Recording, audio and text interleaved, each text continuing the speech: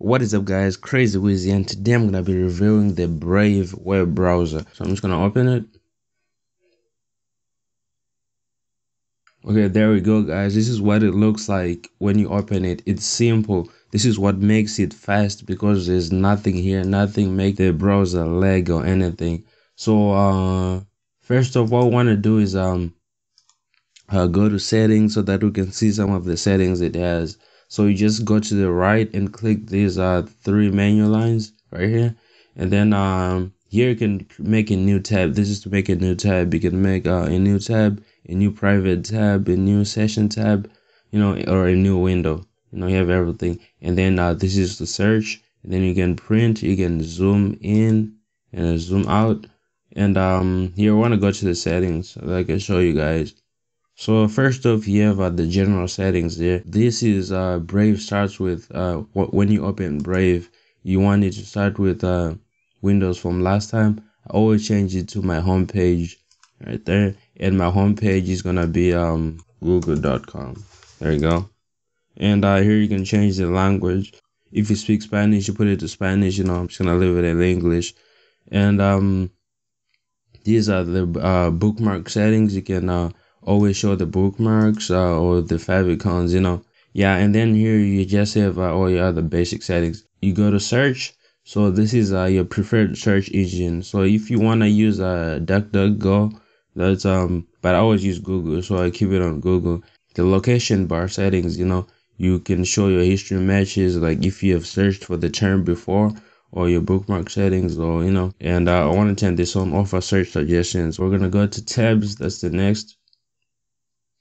And you can set up the number of tabs you can have per set. So I have 10 here, there you go. And yeah, that's pretty much it on this on tabs. So we're gonna go to security, which is probably one of the most important.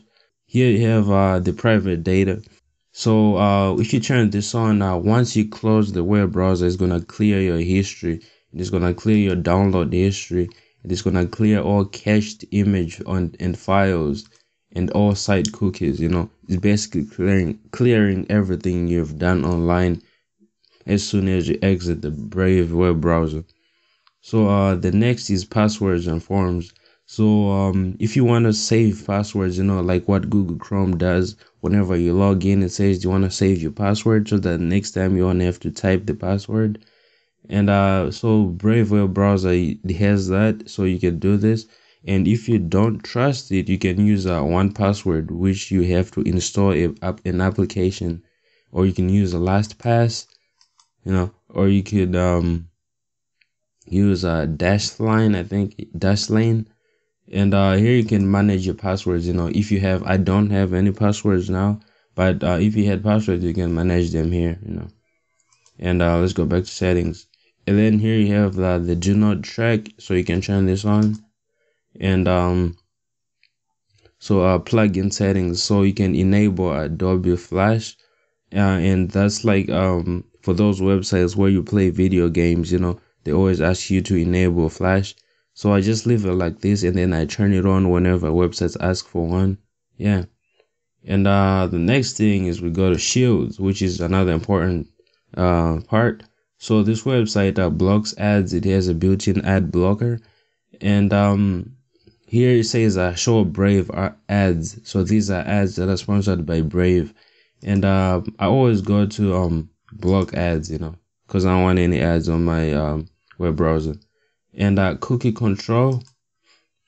So you can block all third-party cookies, or you can allow all cookies. So I always block most of them. You always want to enable HTTPS everywhere, because it takes you to secure websites, and you always want to block phishing and malware. And I mean, you might want to block scripts, but some websites run on scripts, so you might not be able to view the websites, or they might be all messed up because you have blocked scripts. So I leave this. And block HTML canvas and all this. You don't want to block these, because basically all websites are made up of HTML canvas. Not all, but other websites have HTML canvases. So I always leave this disabled.